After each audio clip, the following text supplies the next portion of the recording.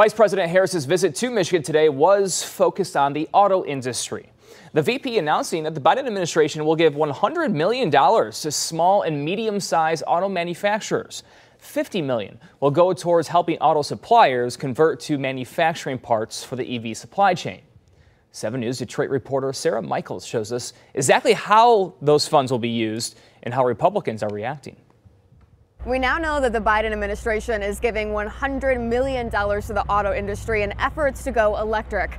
But how will that money be used specifically? Today, at this tour stop, we were able to ask. The President of the United States is bringing manufacturing back to the United States. But exactly how? Monday at Vice President Kamala Harris's Economic Opportunity for All Detroit stop, she and United States Secretary of State Jennifer Granholm announced that the Biden administration is giving $100 million to small and medium-sized auto part manufacturers in efforts to convert to electric vehicles. These grants will allow businesses to upgrade production and production lines to produce parts for electric vehicles. The money that's being invested for the auto suppliers and manufacturers, do we know specifically how all of that money is going to be dispersed? Yeah, that will be a competitive process. There'll be $50 million for that component. Through further research, we were able to learn that $50 million is going to the Energy Department's Automotive Conversion Grant Program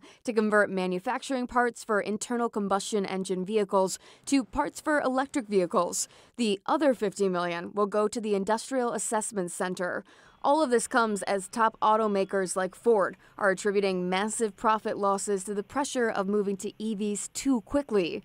We didn't meet any Republicans at the vice president's tour stop, but we did want to include that viewpoint as well. Republican Congressman John James issued this statement on the $100 million being given, saying in part that Stellantis and General Motors were forced to pay $363 million in fines for failing to meet unrealistic NHTSA CAFE requirements, and that Joe Biden helped create this problem.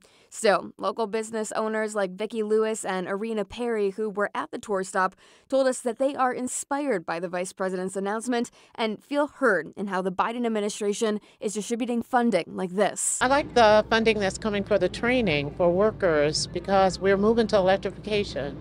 And now that they have funds that's going to be available to train existing workers, they don't have to have the fear of losing their jobs because of the changes that's being made. Reporting in Midtown, Sarah Michaels, 7 News, Detroit.